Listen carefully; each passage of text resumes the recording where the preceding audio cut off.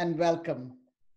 It really is my pleasure to introduce to all of you a great artist, Mona Kalariya from Weston, Florida. She is a self-taught artist who has dabbled in a variety of mediums. She has developed a passion in different types of art, such as oil, acrylic, and mural paintings. She teaches art extensively and is passionate to bring art to young students. Welcome, Mona ji, to Lokvani. Thank you for joining us. Namaste, Ranjini. And first of all, I want to thank you, Jarna and Praveenji, for giving me an opportunity to serve Ekal. Fantastic. And that is really the other beautiful thing about you, Mona ji, that you are an Ekal IndiArt Ambassador. Ekal Vidyalaya, for our viewers, is an organization that brings education to over 100,000 rural remote villages. And Indie Art is an art endeavor that has been created by Ekal Vidyalaya Foundation of USA, where people in the US can learn and submit art pieces for a competition, while at the same time bringing digital literacy to rural remote villages. Thank you, Monaji, for giving your time for this very worthwhile cause. And I wanted to ask you, self-taught artist, how did your journey as an artist happen? Art comes in hereditary, and my mom used to draw in her young age. So I also started from my childhood. And I remember I copy cartoons from the newspaper that time, but I never thought of I became an artist. So after my graduation and after graduation, I learned graphic designing, and digital art is also my passion. So any form of art, I just love to do it. So after marriage, in 2001, we moved here in California. And because of work visa issue, I never had a chance to work as a graphic designer. But after 2 kids and after 9 years, I thought, let me upgrade myself in graphic designing. And I joined one college there, and in that project, in that course, actually, I made my own website there with my all artworks and sketch, which I have done in my in free time. So it's just like natural, sometimes, you don't know what's coming next in your life. So one of my friends, she looked at my drawings and paint and the sketching. So she suggested me, why don't you teach art? I will bring my daughter to you and just start teaching. That time I knew how to draw, how to paint, but I never, didn't know how to teach. But the next day she came with her daughter, and that was the first day first class I teach some kid, and till today I never stopped. And today is like, I love to teach art. I love to teach, especially to the kids. Yeah. And without my class, my day is incomplete. I felt like I didn't do anything today. So yeah, that's how my journey started. And I learned, and I never stopped learning, and always learn new things. Fantastic. So what is the secret to being a good teacher, and why do you love it so much? So teaching to the kids is like a meditation. Sometimes they're so innocent, and they follow, and when you're teaching and you're giving your talent to someone, some innocent kid, and when they do something nice, you feel good. That is a very nice thing about, I like about that. For teaching. Yeah, that's great. Yeah, I completely agree with you. I'm a dance teacher, and I know the joy when they get it right. The satisfaction, yeah, right. You feel the satisfaction. You did something, right? Exactly. Yeah. And when you see their creation, you go, wow. That is really a nice guide. Yeah, and of course, your own. Actually, I'm glad that there are visa issues for artists, because I think it just helped you give your time to something useful and productive, like painting, and in such a vast way, so that your practice was sustained. So I think I heard that from many artists, that kind of guided them into their artistic endeavors and made art full time, for them. So I see that you actually paint a variety of things, and you are one of the first mural painters that I have met. So can you tell me how you got into mural painting, and what does it take to do such a large mural painting? I always wanted to paint big, so the huge, and and I just always wanted to try, on the walls.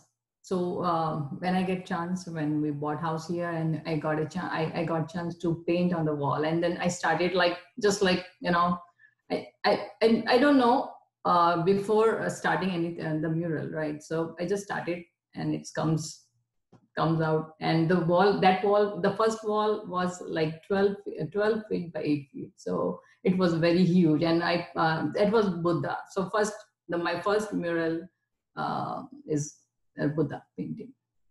Wow, wow. And so what is the difficulty or the greatness about painting on a wall? I mean, I couldn't even imagine how to do it. How does one go about doing it, and what are the challenges to do a mural? You need strength.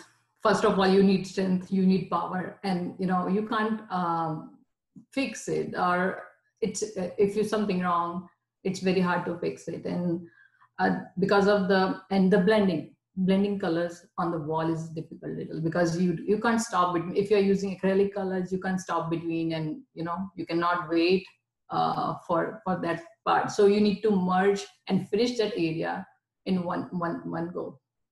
I see. So you need to have a large vision and be sure that you're doing it right. And I think that's what, and the strength And is the strength, patience, and passion. passion. Passion. So strength, because you have to do it continuously. You cannot stop in between. And so what was the longest time you've spent continuously making a mural? I think around 8-9 hours straight. Wow. No breaks at all, huh? That's No breaks, no breaks. I wow. started usually at night around 10 o'clock and finish in the morning. Wow. That is just incredible for me to even imagine that. So, yeah. And then Buddha, I see a lot of Buddhas, in your paintings. I see a lot of Ganesha. So why Buddha? Why Ganesha? Why do they appeal to you so much? Buddha is a sign of peace, and we need peace in our life, right? So I don't know, whenever I look at Buddha, so that gives me a peace. So I like, that way. And for Ganesha, I just in the lockdown, in the quarantine period, I got, huge amount of time, and I thought, let me make a series of Ganesha. So I painted Ganesha in last 3 months. Yeah, Wow. a series of Ganesha. Yeah. And how do you do, like, I mean, Ganesha is Ganesha, and yet you have a variety of Ganeshas. Everybody seems to paint Ganesha in different ways. So what does an artist do when they get the image of the divine, and how do they present it? Why does your one Ganesha look different from the other? It's all about expressions and the feel. So in Ganesha, you can, there is nothing wrong and right, first of all. So if you're done with the face part, or the portrait, if you portray nicely, that's about it. And you can just add colors and if your vision, and to enhance that painting. That's beautiful. I guess you're bringing out the message that God is in you, and everybody is different. And so when you portray it, it could be a different image and be divine and be beautiful. I like that. I like that a lot. I can see why Ganesha is so popular with artists, And now you're giving your time to Ekal IndiArt. What motivated you to join this organization? And, why are you giving us so much time? We are so appreciative of it. Would love to know that. Ekal is doing an amazing job. And an artist, and as a art teacher, I think it's the best platform I can help in my way. Let's say indie art, like, so I thought, when I heard about Ekal from Jarna, and I thought, like, this is the best way I can help Ekal, right? Yeah. So make a difference. Yeah. Make a difference, and if I can help little bit of amount, I know that will be, I felt great. That's awesome. And you're going to actually offer a workshop. So what can people expect in the workshop? And I picked a very simple painting, the sunset, soothing painting, and which is acrylic painting we are doing on canvas. And in this painting, this is very easy. Just we are learning blending colors, and with the few strokes, you can create a very big painting. Wow. Now that sounds good, that you make it seem so simple, so easy to paint. So that's for it's our job. It's your To job make it simple. Yeah. to make it easy. And you said you're a lifelong learner. So what is the more recent learning that you have been doing at this time? I recently learned a 3D painting. Uh-huh. And could you tell me So about that? What does it take to do a 3D painting?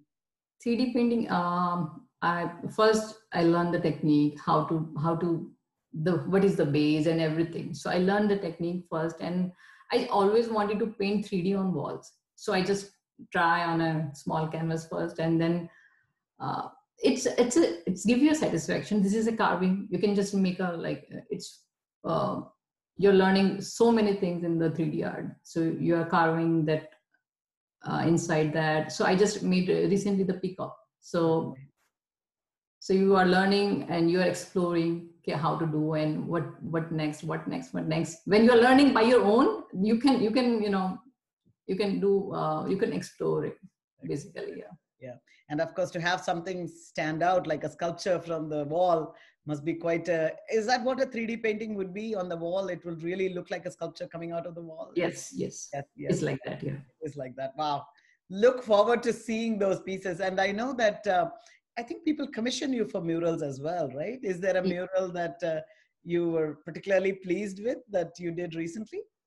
I did the whale mural recently for one of my client, and I did one painting on 6-yard canvas for my client recently. Yeah.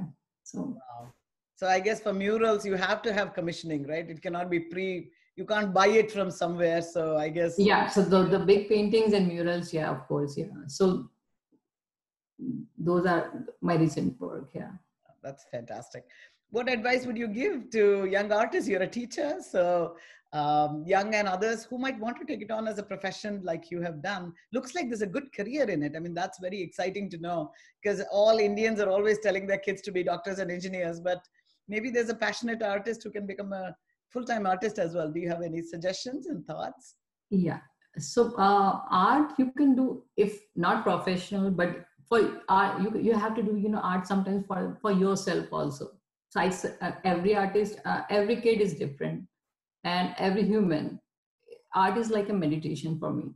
So if you want to relax, you want to calm down yourself, you just need you can draw one piece of little art and you can feel the difference. And for the competition and for the kids, every kid is different. Don't think this is a competition. So give your thoughts and put your efforts inside, and don't just enjoy the artwork. So you're saying just have fun and passion, and you need to give your thoughts, right? Portray your thoughts on the paper, on the canvas, or anywhere. But don't think this is a competition. I am good or I'm not, bad or good. There is nothing bad or good in the art. So every art piece is different.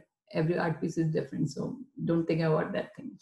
Yeah, so don't worry about the results. Just put your best. Just go on. Just do whatever you like. Just go on. Yeah. Very, very spiritual note, right? Karmanyevadikaraste mafaleshu kadachan. I think in art that is even more true. So thank you so much, Munaji, for your time. Thank you so much I love the Ganeshas, and I think the auspiciousness that they bring, especially during COVID time, for you to bring that to all of us. We truly appreciate it, and we look forward to your workshop, and sure. look forward to the new big pictures that you might be creating. Namaste. Sure. Thank you. Namaste.